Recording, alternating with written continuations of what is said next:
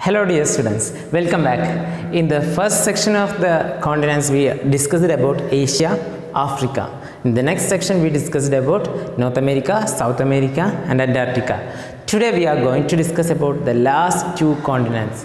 We have 7 continents and we are going to discuss about last two continents. They are Europe and Australia. Okay, see, Europe is very near to Asia. We are in Asia, isn't it? India is in Asia. So Europe is very near to Asia and in the west part of Asia. West means the left side. If Asia is here, Europe is in the west part of Asia, the left side of Asia. And it's almost forming a peninsula. What is meant by peninsula, you know? Do you know island? The word island.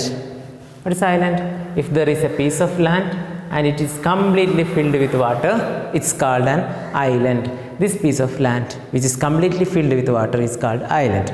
Peninsula means it's a sub-island, means half of the portion will be filled with water, other half is not filled with water.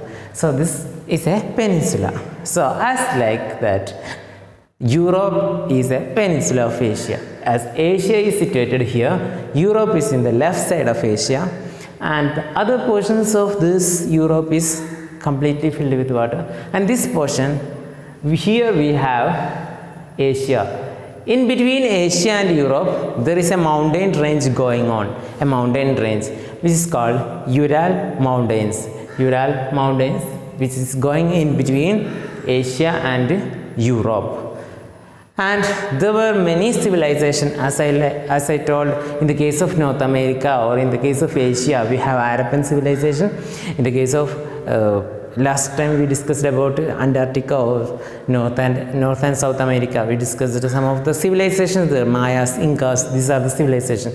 As like that we have Greek civilization and some important civilizations in the Europe. This is not much important for you. So if we are feeling difficulty in the case of civilization, just neglect that point. Don't be stuck in that point. Okay, you will study it in the later classes. In the 6th or 7th class you will be studying more about civilization. So just neglect that point. Just understand Europe is very near to Asia. It is in the west part of Asia and it is also known as a peninsula of Asia, and the Ural Mountains which separate Asia and Europe.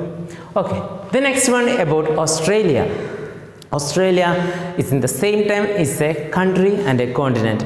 Australia is a continent which is situated in the southernmost part of the earth. South means down portion of the earth.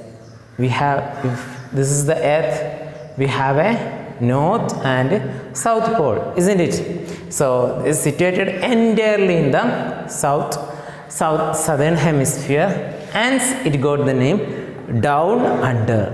It's more under, so it got the name down under. And Australia is the smallest continent, very small continent, so it got the name smallest continent, and it is an island continent. I told you what is an island, a piece of land which is completely filled with water in its boundaries. These are called island, and Australia is an island continent. And Australia is a continent which contains some of the small countries like Papua New Guinea, Timor, such like countries also. And even Australia, the continent of Australia consists of a country called Australia. Okay, so Australia, the country is in Australian continent itself, and other small countries also in the Australian continent.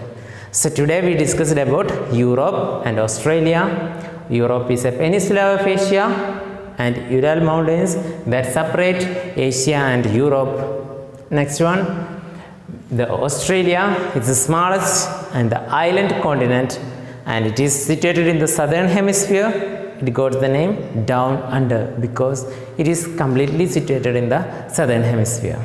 Okay, that's all for today. Read the portion from the textbook. Have a nice day. Okay.